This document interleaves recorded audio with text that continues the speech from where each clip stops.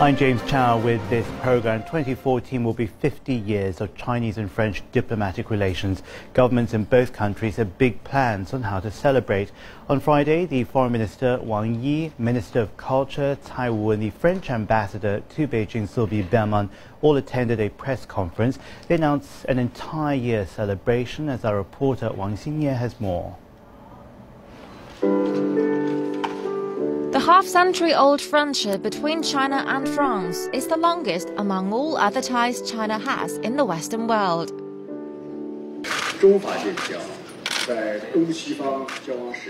The relations between China and France have historical significance.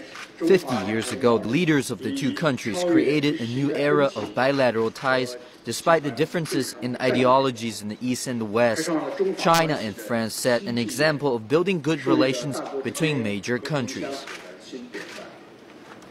Early this week, Foreign Minister Wang Yi's French counterpart Laurent Fabius also held a press conference to lift the curtain on a whole year of celebrations. He said the establishment of France-China relations in 1964 showed the great wisdom of General Charles de Gaulle.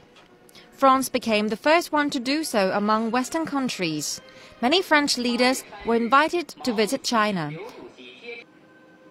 Business leaders and scientists also had chances to get to know China better. In recent years, the two countries have been working hard to strengthen mutual trust. Earlier this year, French President François Hollande and Prime Minister Jean-Marc Ayrault both visited Beijing, and Paris is getting ready to welcome Chinese leaders in return. Culture exchanges will play an important part in the celebrations too. A large Chinese culture exhibition is now open to visitors in Paris. Over 400 paintings and sculptures are on display in the Louvre. During Friday's press conference in Beijing, the French ambassador said educational exchanges are also booming between China and France. In the future, we will further boost cooperation between higher education institutes in the two countries. We will also launch education exchanges in the cities of Beijing, Shanghai, and Wuhan. The French government also cheered up Chinese travelers with good news.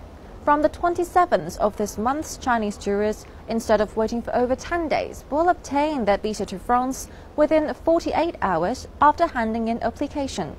France is certainly expecting more Chinese visiting the country. Wang Xinye, CCTV, Beijing.